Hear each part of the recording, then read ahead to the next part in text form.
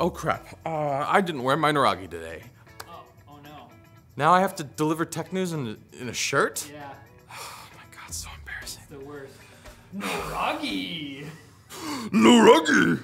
Ring, the Amazon subsidiary famous for sending its customer security cam recordings to police without asking, has decided that you need another reason to not buy their products. Ring announced last week that several previously free features will be paywalled behind a subscription before the end of the month.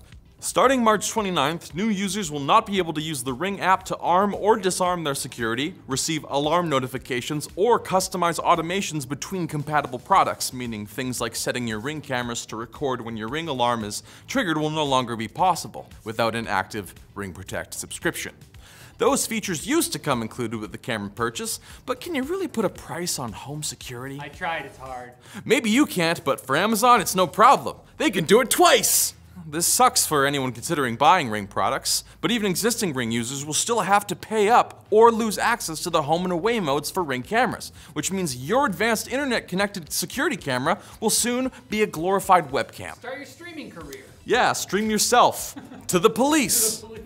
It's like Netflix, but for cops. To summarize, the company that gives police warrantless access to security camera video will make it less intuitive to stop recording on your security cameras if you don't pay a monthly fee. Alexa, what's the definition of extortion? What you just said. Thanks, Alexa. I'm Alexa. Thanks, Rylexa. It's me, Lexa.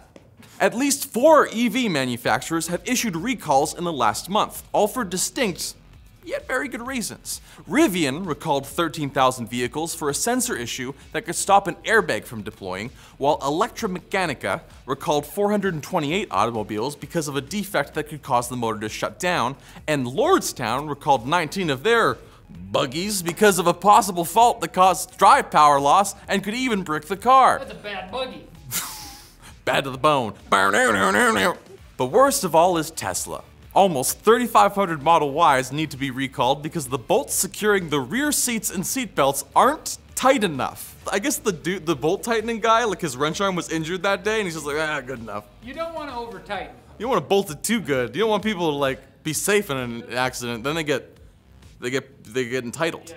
It'll start cutting into the wood. Sure would. It doesn't stop there for Tesla. Just last week, shareholders sued the company and Elon Musk for allegedly misrepresenting the efficacy of Tesla's full self-driving, or FSD, tech.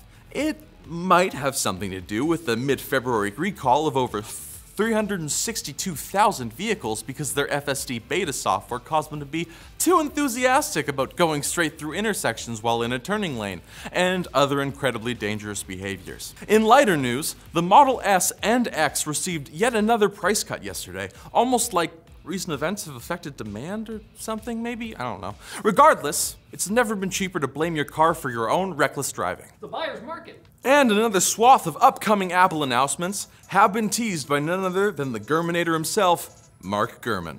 Allegedly, a new iMac, perhaps powered by an M3 chip, will be coming out around the second half of this year. Or at least, that's what we determined from Gurman's sermon. Testify! The current model was announced in April 2021, so the all-in-one is due for a refresh. He also claimed there is a 15-inch MacBook Air due to come out with an M2 chip, and a 13-inch M3 powered Air possibly coming later in the year. But do any of you remember the Mac Pro? Apple seems to have forgotten about it since the last one released in 2019. Although, to be fair to Apple, 2019 is probably the last year I personally was able to track the passage of time. Mark Gurman mentioned previously the new Pro will be powered by the M2 Ultra, but I'm pretty sure that was discontinued in 1973. I mean, how would you even give a computer LSD? I guess we'll find out in early spring or summer this year. You gotta think really hard about it. People were tortured, Riley. But then they got psychic powers. I mean, maybe in Stranger Things. Now it's time for Quick Bits, brought to you by The Ridge. Simple, yet elegant, The Ridge wallet holds up to 12 cards and still has room for cash with a money clip or an elastic band. Its low profile means that the Ridge wallet will fit in most pockets and bag compartments. No need to worry about durability or theft. This bad boy's made with premium RFID blocking materials, and it's even got a lifetime warranty. Still on the fence? Well, the team over at The Ridge are so confident you'll love their product, they offer a 45-day test drive period. If you're unsatisfied, simply send the wallet back for a full refund. Click the link below and make sure to use the code LINKED at checkout to get free worldwide shipping and 10% off your purchase. And tell them I sent you and that I'm very nice. Okay. Just an FYI, this isn't the quick bits. This is just the intro to them. Yeah, they come next. Just know what the quick bits are. You know? Yeah, let's do that. I know it's confusing. A bug in Nvidia's latest GeForce driver has reportedly been causing CPU usage to increase by about 10% after exiting games. That is one needy roach. Who's the roach? It's a bug. It needs a lot of juice. It's a thirsty boy. Fortunately, the bug is now known to the GPU makers, so it should be fixed soon. Although, hopefully they'll first address the bug that causes their newest GPUs to increase spending by 40%. Oh, got him. Speaking of driver bugs, AMD's Radeon drivers have a rare bug that can brick a PC. Now that's a mean roach, what we call that right there. That's a really mean roach. That one hates you. AMD has publicly acknowledged the issue and has helped at least one computer journalist through the complicated fix before they finish the permanent one. And that's all well and good, but this bug has been around for at least a month? The hardy bug. Yeah, it lives forever. AMD has a history of eventually fixing their cards with software updates, but maybe a bug that takes out a whole computer could be like bumped up the list? The Rambo bug. Takes out everything. They took first blood, not me.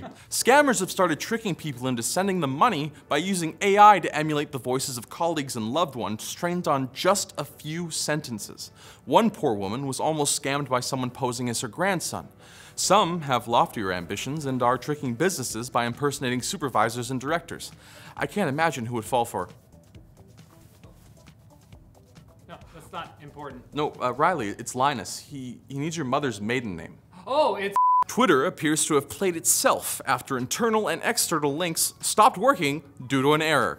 After announcing the restriction of the platform's API, Twitter's links stopped working due to code 467, which hilariously states, "Your current API plan does not include access to this endpoint."